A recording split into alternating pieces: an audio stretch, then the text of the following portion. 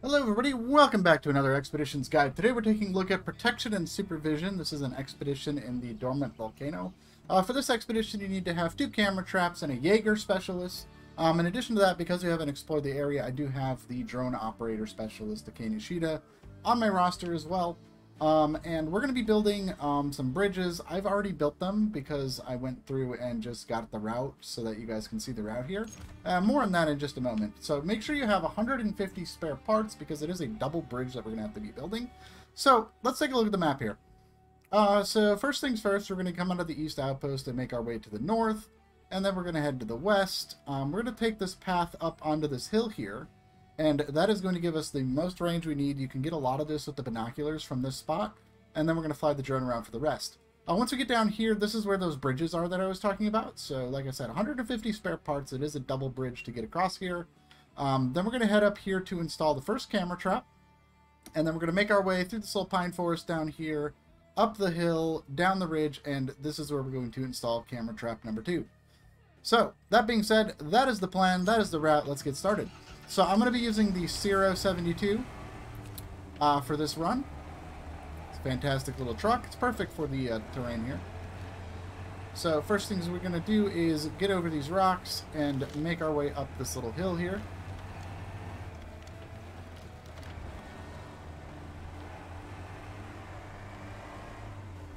Now, as far as emergency supplies, I do also have anchors with me as well. In case we need them, we shouldn't, but we might need them on some of these tougher rock climbs. So once we get over the hill, we're going to make our way down over here. And we're going to go over some little bumps here and right through to the bog.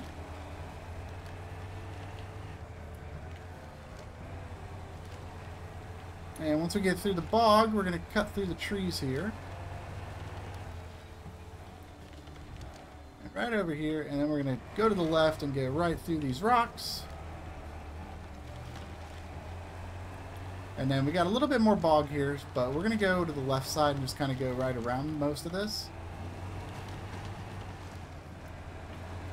It's not super muddy here or anything like that, so should be able to just sail right on through.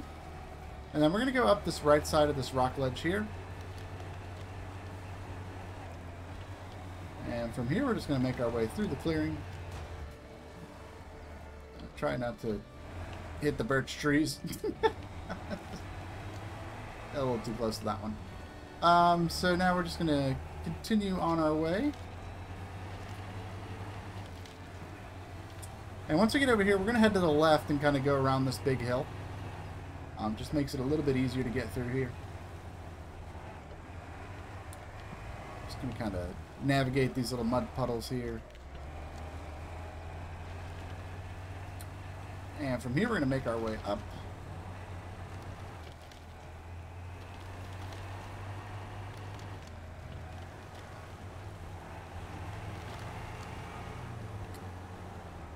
And then we're going to cut through over these rocks.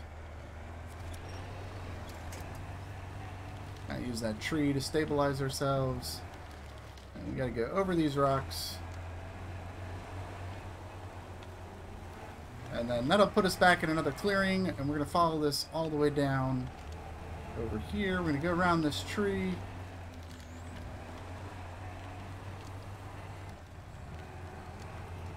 And this is going to get us down into this little pond here.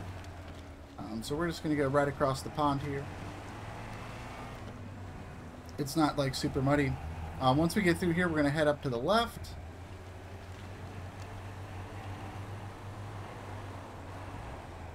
We got some rocks to go over. Go around the fallen tree.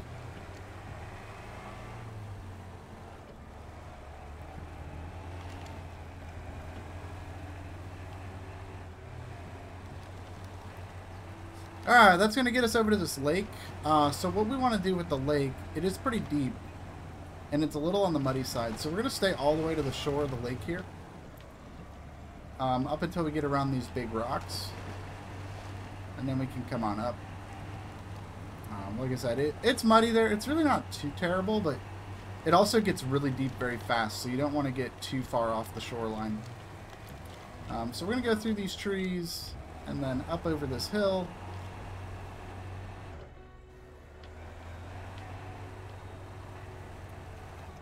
And then that's going to get us to another little pond, so we're going to go to the right side of this pond, just kind of skirt around the edges of it. And we're going to follow this up, and that's going to put us on this ridge line here. So we're just going to kind of follow this right through the woods here. And there's pretty much a clear path, as you can see here. So we're just going to follow this as we navigate through the trees.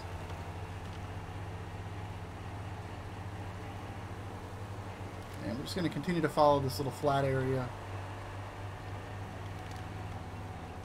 And follow that up and over this hill.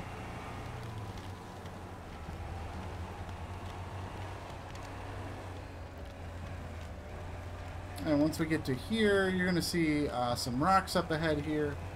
We're just going to go ahead and climb right over these rocks. You can use some of these branches like this if you're having trouble just getting some traction over the rocks. But yeah, we're going to climb right over the rocks here. And once you do that, there's going to be this nice path over here. So we're going to follow this up. And then over to the right is going to be our vantage point here. So from here, we're going to pull out the binoculars and just kind of scan the horizon.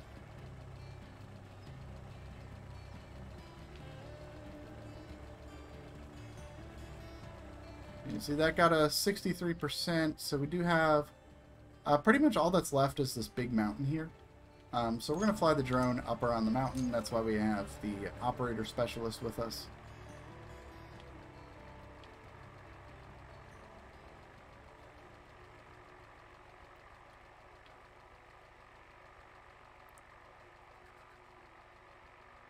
So yeah, we're just going to kind of circle around the base of this mountain here until we get our 100%.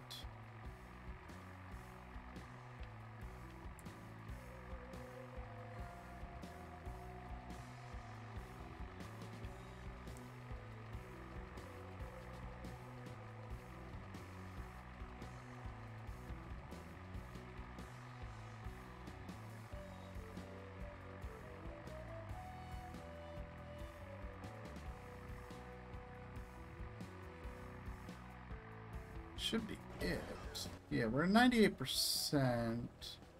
Looks like we're missing a small spot right here, and we got to get a little bit more on the ridge there. So let's go get that taken care of. We got this one small spot over here.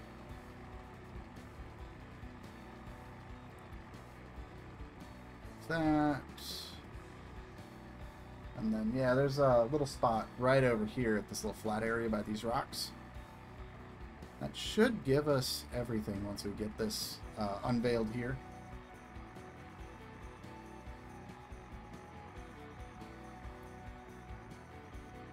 Yep, there it is. Alright, so with the explore the area done, we're going to go turn around and go get these camera traps installed. So we're going to go ahead and make our way off of this hill. We're going to follow our path down.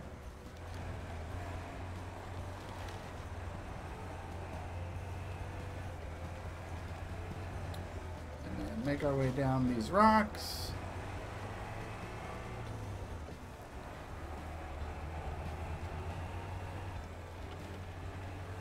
And from here, we're going to follow the riverbank down to where our bridges are.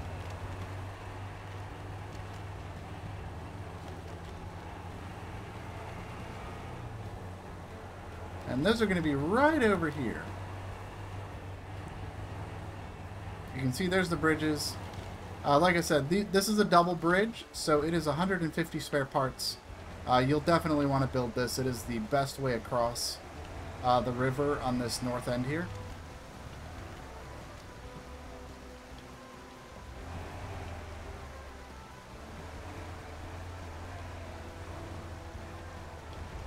Once we get across, We're going to head to the north here. And we got to get all the way over to that camera trap location.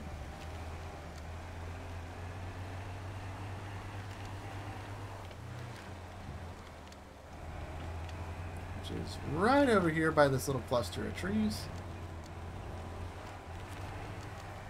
So go ahead, install your camera trap. Alright, once your camera trap is installed,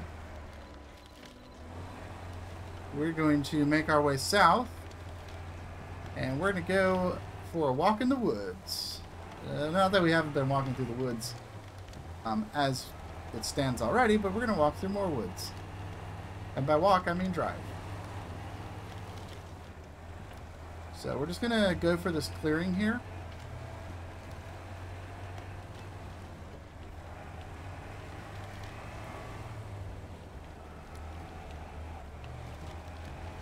Drive over these trees. And we want to go around this big hill here. And we're going to go right under this broken branch.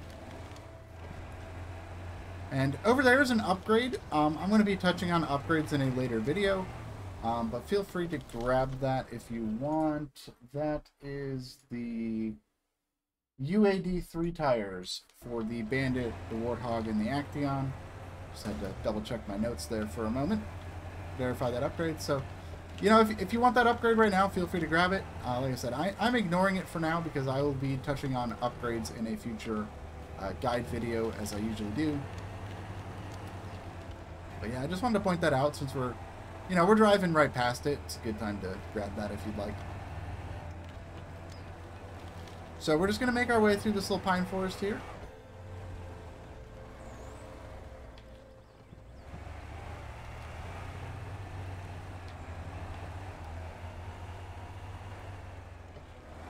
I don't know why that branch just like flipped my truck in the air. That was kind of annoying. What is with these fallen branches? Usually I just drive right over those. They're not behaving right now, unfortunately. But anyway, just going to continue through the forest here. Try to avoid further fallen branches because they don't seem to be working. Alright, so we'll make our way up through here. And we're going to go around this branch and these rocks and go through this little passageway to the left here.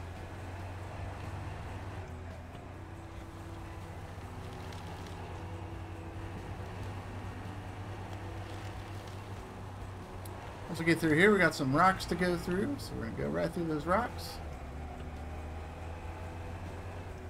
And then we're going to head on down here over some more rocks. And then we're going to head up the left here. And this is going to be the pathway towards the actual volcano itself. We're not going to the volcano in this video, but we will be going to the volcano later.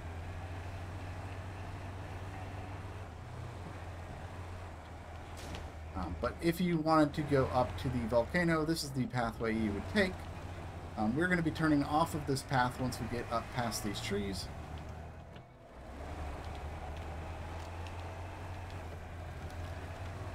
So once we head up here, we're going to go right around these rocks here.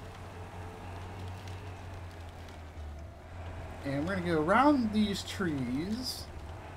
And there is going to be a very narrow path on the side of this mountain with some rocks. Like I said, it's super narrow, so you want to be very careful here, because one mistake and you're falling off towards the lake shore there. But we're going to go right around here and through these trees, and over on the left side of these trees here, we're going to use this to climb up. Go right around these trees. Right between those, and we're going to climb right up this rock. And then we're going to climb over this rock. This is going to get us to the top. This is a really cool vantage point. You can see a lot of the map from up here. It's kind of awesome.